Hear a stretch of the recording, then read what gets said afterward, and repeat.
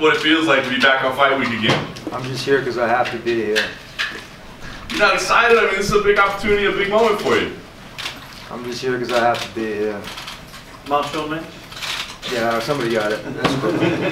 Finally, come on, you guys. Check this out. It's been 5 months since my injury. It took a long fucking time for me to be here. They took my belt. They took a bunch of zeros from my paycheck. How do you think I fucking feel? It's all fun and games, right? Yeah. How about being back this quick, man? I mean, it seems you're talking about 6 months ago, knee surgery. I mean, how have you been able to overcome that in this amount of time? Well, I went to my academy right before my surgery, right? I had a lot of heat, man. A lot of people fucking saying shit, doing stuff, fucking using my terms. Where's Chatman come do? Where that fucker at? You know what I mean? People want to call me weird, they want to call me cringe, you want to use my shit and not give me credit? Fuck you guys. Straight up. I'm a fucking champ. You see this gold right here? I didn't lose my belt. They took it from me. The one thing they didn't take is my smile. So after my surgery, I made a conscious decision to not want anybody else's help that wouldn't want to help me. So yeah, I got a little bit of a chip on my shoulder. It's still there. Fucking weighs a lot. But during this whole entire process, I gained so much more than you guys will ever imagine. So you guys can keep watching my social media films. You guys can keep thinking whatever the fuck you want. But ultimately, in the return, my family was there for me. My team was there for me. The people that really matter, my doctors were there for me, that believed in me, that gave me the opportunities, that gave me the knowledge and the intuition to believe that I can do what I can do and get back in time, faster than what they told me. It took one physical therapist, one person I had to meet after my surgery, gave me a condescending handshake. And I put it in my head to say, fuck that, dude. Because they were telling me 6 months to a year, and I said, you know what? I'm going to do it in 4. I quit drinking, changed my life around. My garden is great. My kid's growing up just like my plants. My wife is doing amazing. My academy is well prepared for all the fighters in the world that want to come fight for me. All the sponsors that, well, check this out. I beat almost all the best top-notch fights teams that are out there, from American Top Team to AKA, Jackson Wink. You name it, I beat them teams. Not only just by myself, I put world-class championship teams together myself. So I had the confidence and the knowledge, because I've been hurt plenty of times. When you're hurt, you dust yourself off and you get back in the game. But when you're injured, you gotta fucking take yourself out of the game and you gotta sit on the sidelines for a second. And I've been injured a couple of times, not only with my arm, but a couple of different times. So I took that challenge with a grain of salt, and I knew I could do it. I remodeled my kitchen, which is awesome. And I did a bunch of small different things that made a bigger difference between me and everybody else. I don't have to sit up here and explain. I'm sure you guys don't want to hear me fucking talk all day. Because I don't want to hear myself talk all day. I'm just here because I have to be. Is there any concern at all about your physical condition? Because I think people are worried, you know, are you rushing back because this big card, this big opportunity to be here to maybe be a backup for the main event as well? I mean, there's a lot on the line here. Did you feel like there's any concern at all that maybe you rushed it just a touch? Maybe you. Maybe you guys. But you're not me. I don't expect you guys to think like me because you're not me. I don't expect you guys to feel like me because you can't. All you guys do is sit there behind the cameras and you fucking poke these questions at these guys, and really fucking you guys need to be fucking turning the questions around on you. Look at yourselves. Can you do it? You can do it now because I did it. And everybody's changing their game over at the PT offices and everywhere else because they see me do that shit in 4 months. Without anybody fucking help. The only people that I had help were my doctors fucking making sure that they were making sure I wasn't pushing the limit. But you guys see my film. The only thing I put out there was what I want you guys to see, was all the goofy shit. But all that hard stuff and all that stuff, that pain, suffering, all that crying, tears, that wasn't even in the process. Not once did I fucking feel bad for myself in this whole entire time. I saw my kid, I saw my wife, and they were the ones that mattered the most. And I saw that my sponsors were still there, that kept with me. And my team that kept with me. I told them I'd be at the academy, and those fuckers showed up. And if they showed up, I'm gonna show up. I took the necessary precautions. I did a lot of aqua therapy, man. A lot of water, a lot of contrast. Recovery and wellness is my shit. I know how to heal myself. I know how to eat right. I know how to diet right. I know what the fuck I'm doing, but you know what, that picture I painted for y'all is that cringe or that fucking weird, but y'all keep fucking using my quotes and my stuff and you guys don't give me any credit? The fuck is that? I'm gonna turn this camera on you guys and say, what the fuck are you guys doing? Straight up. So when you post those videos, does anybody in your camp or you're close to you go, what are you doing? Because we all watch and we think, what is he doing? It seems so risky. It seems so wild what he's doing. Why? Because nobody's doing it? Probably. I've been competing for 30 plus years. I've been cutting weight for almost 30 years. I get bored with my fucking workouts. Lifting weights was cool back in the day, man. I'm strong as fuck. You ask any of my guys, I'm losing weight and I'm getting stronger. I snap into it. That's trademarked. That's dude. Consistency times effort equals fucking confidence. I'm up here fucking in front of you as a new man. Like a phoenix reborn. I'm on fucking fire, guys. So anybody you fucking put in front of me has got to work harder than me. They better run faster than me. And they better fucking hit me in the right spots, because if they don't, they're gonna piss me off. Hold on, I'm not done yet. Don't be rude. I'm the fucking champ up here. Recognize it. If I got some fucking shorts on, I got my shirt off, and I got my crotch off, shit, it don't matter what the fuck I'm wearing. You give me my respect. Because I give you guys your fucking respect. I told you guys weren't gonna like me when I got to the spot. You guys remember me saying that, right? I'm no pushover, man. I don't expect to be a pushover. I work hard for my stuff. And even when I work hard for my stuff, it gets taken away, which is cool. It's alright. You can't take my spot. And you won't. I've been working my ass off for 5 months, and my team has diligently been there for me. I've lost a really good friend of mine because he OD'd on some bullshit. So when you have different things in your life that happen like that, it kind of sets a different kind of pace in your head. You know, this is a rat race, but I'm no rat. I'm a fucking turtle, Ninja Turtle. So which one's your favorite? I like Michelangelo. Next question. So you say you're kind of reborn. Do you feel like the injury and stuff was maybe a blessing in disguise? Because maybe if it didn't happen, it'd be your name on that poster right behind you, whether it was... No, absolutely not. Before my injury, I was already in the man. I already quit drinking before that. Nobody saw it though, because I didn't post it. All my good deeds I don't post out there, because for doing a good deed, you don't post it out there for likes and retweets. You got guys like John Jones taking a fucking chip out, taking a chip out of my bag, doing these things. You have a lot of these other fighters. Yeah, go ahead. Because they really do. I donate to these people that have helped me in a long time, but I don't post it out there for you guys. Why? You do a good deed, you don't post it. You keep it to yourself. You let your family see that. Or you let your little man or your fucking students see that, so that way they can do that for somebody else. They pay it forward. It's called pay. You guys say pay it forward on 3. 1, 2, 3. Pay it forward. Y'all fucking lame. Seriously, I'm about to be done with this interview. You guys wanted to see me back here, and you guys wanted to like pull fingers. How's he doing? What's the scar look like? What's going on? You know, how's he feeling? I feel fucking phenomenal. I worked out at 3 o'clock last night lifting weights. I feel fucking strong. You guys got people kicking down banana trees. Those are the guys I'm fucking preparing for. Not the Anthony Pettises or the fucking whatevers. I'm preparing for that dude that's hungrier, that doesn't get the shot, that doesn't get the notoriety or the media, because I'm that guy right there. Somebody's gonna have to prepare a hell of a lot harder for me to lose. But in order for me to like be happy with this stuff, I'm gonna keep winning, man. But if you stack up the victories, will that make you happy? I don't know. We'll keep on trying. We're gonna keep on doing what we're gonna do. We're gonna try to keep setting a positive image for these other dudes. But I'm already done with that. I already tried to fucking do that, and you guys didn't like that. Y'all thought that was cringe or weird. So I said, fuck you. Cringe that. Y para la gente que estuvo contigo, Cucuy, los que te apoyaron en tu recuperación, los que te quieren ver de nuevo campeón, a toda la gente de México que también te está viendo. Si luego te entre y le diga, yo estoy el campeón. Eso es verdad. Si no, claro, en todo. La otra gente que vive en McGregor tiene suerte, porque no te duele una putita, güey. Los esperaste mucho tiempo y ahora tú estás aquí, renacido como el ave fénix, ¿no? Es un tiempo es mío. Es mi tiempo.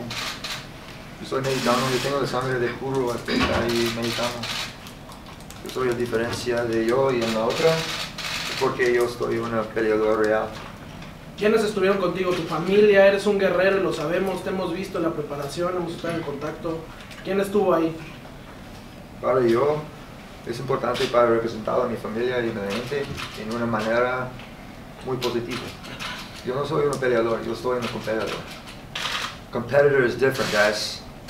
When you go out there and you fight, you're aggressive and you hold everything really tight. I'm a competitor. TF, technical fault, that's a Tony Ferguson finish. Straight out, if you guys know wrestling, that's a 15-point spread or a 10-point spread depending on what your sport is playing. And you go out there and you finish your opponent in style. I've always been known to do that, but this time we're game planning. I used to just go out there with a raw mold that I wanted to form, fit inside that octagon. Now I'm game planning. Now I'm a much more dangerous game opponent. Now these fuckers are in trouble. Tony, the answers you gave at the start of this interview were almost exactly the same as Marshawn Lynch in the Super Bowl year. He said around that time that the chip on the shoulder he carried actually made him more relaxed. Everyone thought it made him tense. He said it actually relaxed him. Does that have the same effect for you? I don't know, what do you guys think? Blades and shades, that's what it is. That's the motto, champ shit only. So regardless of what's happening or what questions are asked, it's not going to change the way I train. Whatever distractions are going to be coming up ahead of fight week, I'm already expecting it. They happen my whole entire career. I'm a bartender, right? And I used to sit here and I used to cater to these dudes. I used to know what they would want to drink before they fucking sat down. I used to know what they wanted to eat because, or whatever. They would come to me with their relationship problems and everything. And I used to give them good advice. Well, it's only until you can take your own advice to do that, which is to leave the bullshit outside the fucking doors. Drop the ego on the door and you pick it up on the way out. So me, I don't have an ego. I learned how to beat my ego. I beat that fucker up more so no opponent's gonna beat me. Because I learned how to laugh at myself. When you have humility, you can laugh at yourself, you can gain so much more. So I just speak for myself, I don't speak for any of you guys because y'all got problems. You guys are the ones pointing the fucking cameras. Like I said, flip that shit around, ask yourself that question. Four of the best lightweights in the world fighting on the same night. What's great about this sport, you get to express whatever you're feeling. So do you relish the challenge to show that you're the best out of the four of you? Relish. It's a great word. Do I enjoy it? No. My favorite day is Sunday morning, the day after the fight. Knowing that all that hard work that you did, and get your victory dance. My victory dance, you know what a victory dance is? You ever watch Independence Day? This is got the victory dance. Yeah. Check it out. My victory dance is a can of Coke and a fucking bag of peanut butter M&Ms. Straight out, because that's the one thing that I want. Right after my fight, I want something sweet. Because how sweet is it to have a victory and have something sweeter afterwards? For me, that's the best. Tony, who do you think wins the main event here between? Double knockout. I'm gonna keep saying it the whole entire time. I hope these bitches knock each other out. They're talking enough shit. Fuck it, man. I hope they deal what they gotta deal with and squash that shit. This is a man sport. But yeah, I said, we're trying to clean this shit up. But yeah, you got these two knuckleheads fucking going out there making an ass of themselves. So, whatever. You want me to cut a promo? I'm talking to the wrong guy. Talk to these guys. Which of the two would you rather face? Anthony Pettis. That's who the focus is. That's who it's always going to be. I'm not going to change my story. It's always going to be that same way. It's the fighter at hand. Everybody wants to look towards the future. I'm like, boys and girls, y'all need to fucking quit looking towards that shit and look at the fucking time right now. Enjoy it. Be fruitful. Be honest with yourself and fucking realize that a lot of the hype and stuff, yeah, we have to fill this hype. But shit, man, people are buying this pay-per-view card because they want to see me back in action. Straight up, they want to see how my knee takes. They want to see what happens when I get kicked. Why does it gotta take somebody to fucking get hurt for y'all to want to watch this shit? Straight up. You know it would be kind of fun to go out there and finish Pettis in a way that I don't even hurt him like I did with Lando Venata. Because the kid was young and he deserved a shot after fighting me. I didn't pull out the blades on that one. This guy, he wants to pose a threat, he wants to talk shit, he knows better. So we're going to go out there as competitors and we're going to handle this like men. Competitively. Do you expect him to, I guess, target your injury? Good. You know how many times I had my leg kicked this camp? Take a guess. 1,000. I don't know. Probably pretty close. But I've been healing really well and do a lot of contrast aquatherapy, a lot of photobiomodulation, some PVM therapy, or 2 over your head on. Yeah, that's the stuff that's weird, right? It's because I'm not ordinary. I'm fucking, I like thinking. I love doing my homework and research on different things. What kind of nutrients can you put in your body? When I started seeing my plants grow and I realized that it wasn't just water and soil that they needed, that they actually need a little bit of supplements, it starts changing your stuff because, you know, everybody takes care of animals, right? But yet even animals, they require just a little bit less attention. But you take a plant and you try to fucking take care of a plant, well, I guarantee you about 3/4 of you fucking let that shit die because you're too busy and you keep traveling. It's called watering the plants. I diligently tell my trainers, I train trainers, I don't train athletes. Athletes are fucking lazy. I train trainers. I'm a master trainer, I'm a master fighter, but I'm a student, first of all. I'm not a coach. A coach stops learning. He stops becoming a student, he becomes that one guy that's fucking blowing the whistle. That's not me, I'm a trainer. I'm gonna keep being a trainer, I'm gonna keep doing diligent homework, so that way I can keep learning this game better than everybody else. I'm so far ahead of the curve, these fuckers are fucking it up. At the bottom. These guys are fucking it up. You said that Conor won't mention your name and is avoiding fighting you. Do you think that he'll have to mention your name after this weekend? Probably not. Dude's a piece of shit, chicken shit. Fucking terrorist on a dolly. I'm here American Mexican, dude. I have no support from my country, hardly. But it's different, apparently you have to have an accent to have that. It's proper bullshit. Tony, you were, Anthony was the champion when you were kind of on the beginning of this, or in the middle of this winning streak that you're on. What do you make of the 2018 version of Anthony Pettis? Tony Pettis? Tony Perez? Just kidding. I think he's a game opponent, man. He's next in line. And I'm wasting my energy here right now where I should be training. Instead I have a bunch of these cameras all over me and I gotta answer you guys' questions, but I'm just here because I have to be. Feel me? Sorry, if Khabib or Conor suddenly get injured, will you be ready to replace one of them? Will I? Replace one of them. Will I? No, man. I'm always ready. You don't have to ask that question. You're new, aren't you? I don't remember your face. Has the UFC approached you to be an alternate in case that happens? It's in my contract. So all these motherfuckers that are out there on TMZ trying to talk and saying they're next. No, I'm next. But I'm the first. And I'm the last, too. Are you going to be checking out the quintet on Friday? I believe so, yeah, but my focus is going to be towards the weight cut and all the other good stuff that's here for all in UFC. So of course I'll be supporting. Tony, what do you like about this stylistic matchup against Anthony? He was pretty exciting because you feel like you're a guy who brings it every time. He throws kicks off a cage, I throw Superman punches, it works. Come on guys, your questions are fucking lame, let's go. Do you have any questions for us? No. Why is Michelangelo your favorite Ninja Turtle? Fucking nunchucks, man. Nunchucks and pizza. The dude's a goofball. He's got humility on him, man, because he don't care what anybody thinks. He rides a skateboard, he does his own thing. He doesn't have to be the brains of it, but he's pretty fucking smart, I guarantee you. Probably can fucking be like Raph, a little too Raph. But ultimate reality, though, it's just about having fun. When you're out there tense, it's hard to fucking throw a punch. When you're loose and you're having fun, you're out there doing the salsa dancing like I was in Mexico. And lighting RD up like a Christmas tree. Tony, I'm sorry, you said something was in your contract. What were you referring to? I don't know, you have to ask management. UFC seems super reluctant to do a 165 belt. Just put in the main event for UFC 230. Why do you think they're so reluctant? What was your question again? They seem super reluctant to have a 165 belt, 165 division. I don't know, it's none of my business. I'm a 155 and 170 pounder. I knocked everybody out at 170 and started submitting people at 155. I'm not going anywhere else. Make weight. Being a bitch. Making excuses. Tailgate. How do you finish Anthony Pettis on Saturday? Stylistically, TF, Tony Ferguson finish.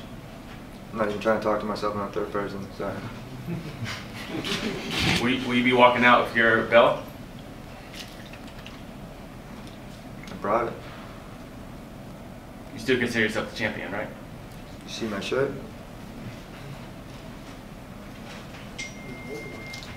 It's gold. I see as gold. Like Jordan Burroughs. Jordan Burroughs got offered a chance to go and train with Conor McNuggets, but he turned that fucker down fast because he knew what that was going to do to his value. My value has increased over time, and it's still going to increase. So like I said, you guys can keep pointing these cameras, asking these dumbass questions. I'm going to keep doing what I'm doing, which is winning in life. Stacking them chips and accolades. Any more questions? Why do you feel you haven't had more support from the Mexican American community? You're not even Mexican, actually. That question. Sure. I'm not going to answer that. I live in LA. I'm not allowed to ask that cool. question. Next question. You choose to take it. Tony, you admit you have a chip on your shoulder, but what's the source of it? I mean, you've always been fun in the media. Now it's like you're angry at us. Are you angry at the UFC because of, because of this title situation? I mean, what's the source of that chip?